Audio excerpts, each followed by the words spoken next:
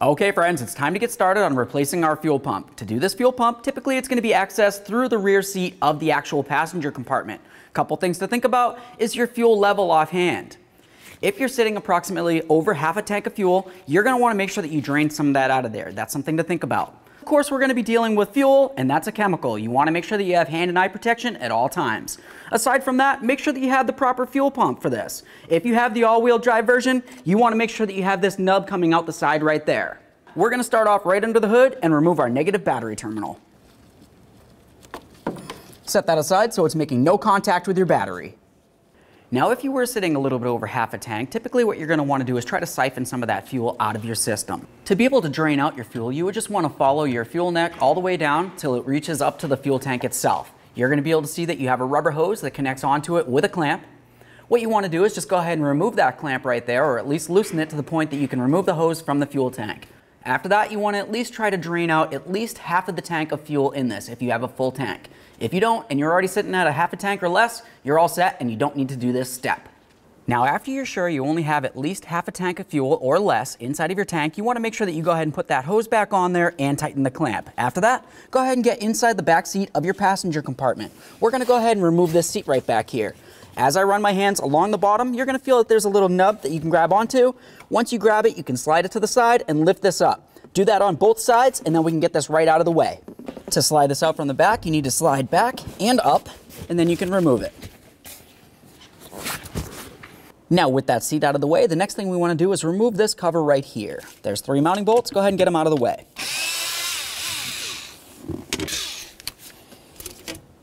Now that we have that panel out of the way, we have a nice clear view of where our fuel pump's going to be located. The next thing that I like to do is just take some of these absorbent pads or whatever you might happen to have that you're not worried about getting ruined, and I just kind of stack it around the area. That's just in case when we're removing this, if any fuel happens to be still on the pump and it drips along the way. Now, the next thing that I want to do is take some nice compressed air and just try to get off any of the debris that you might see in this area. Any of this could potentially fall into the fuel tank, which of course will cause damage to your fuel pump in the long run.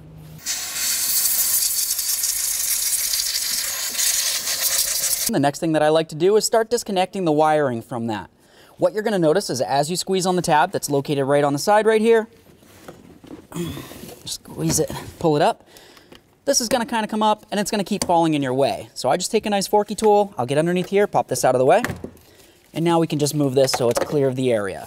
To remove the fuel line, you're going to find that there's 2 tabs that you need to press in on and then draw this up.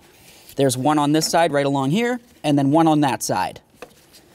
Just going to carefully press in on that tab, and then we'll just get under it, and that releases the locking tab. Now that we have that lock released, the next thing I like to do is just take a rag, and I'm going to place it over this area while I start removing the line. The reason for that is, of course, there's going to be still fuel pressure inside the lines, and I want that fuel pressure to be evacuated into my rag.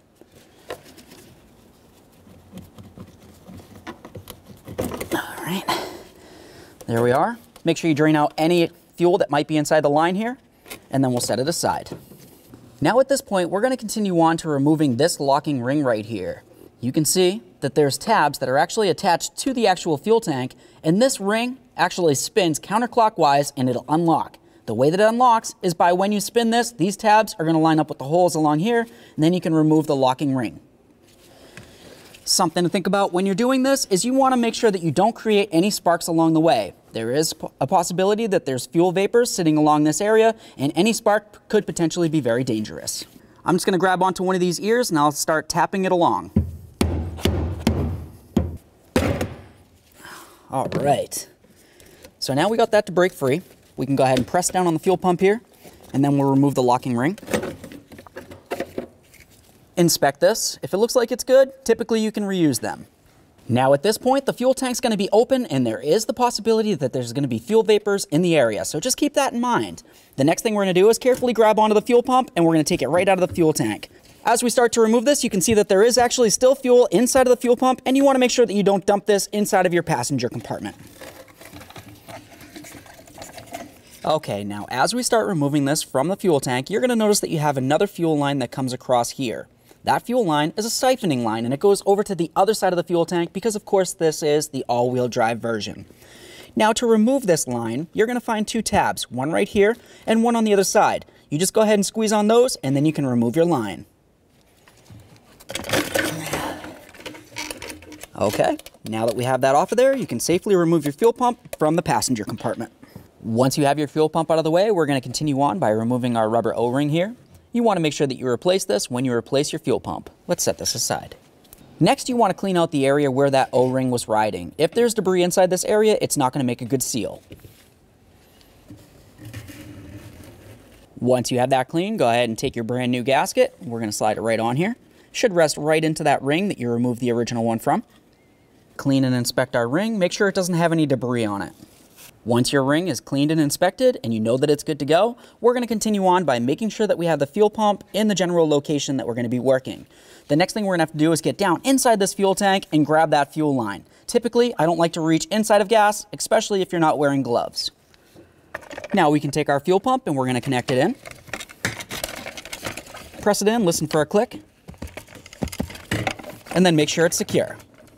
Once you have that connected, we're going to carefully put our fuel pump level float inside the fuel tank, and then we can start putting the fuel pump into the fuel tank as well. Now we're going to carefully slide this down and line it up. We remember that we had our wiring coming right across this area here, so it's easy enough to realign that. Bring this tab right down in between these two ears and press it in.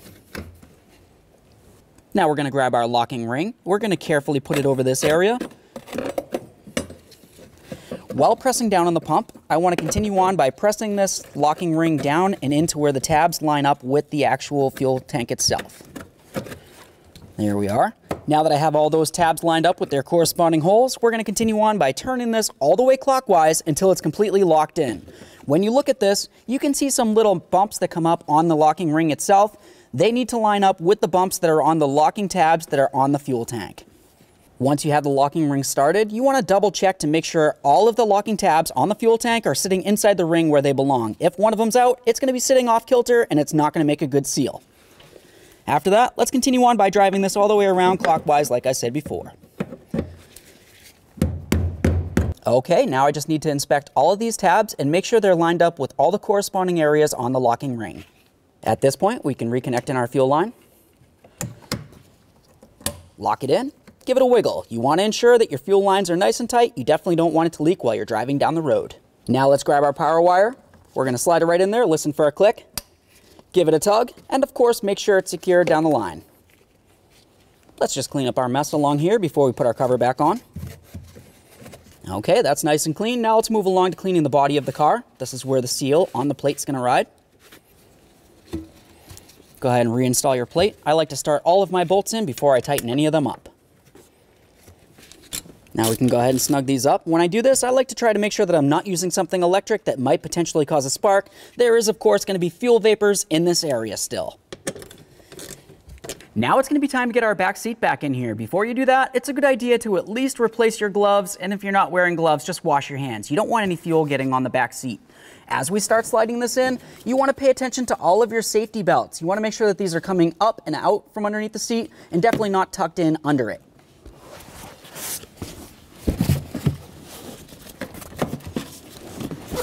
I'm going to slide it over the back hooks, make sure it's lined up, do the same on the other side, and then we'll come over here and we're going to latch down the front. Okay, give it a tug, make sure it's completely secure, double check to make sure all of your safety belts are out in the open, because of course safety is paramount, and let's get back under the hood. Now re-emphasizing on making sure that you either changed out your gloves or washed your hands so there's no more fuel or fuel vapor on your hands, let's continue on by reconnecting this.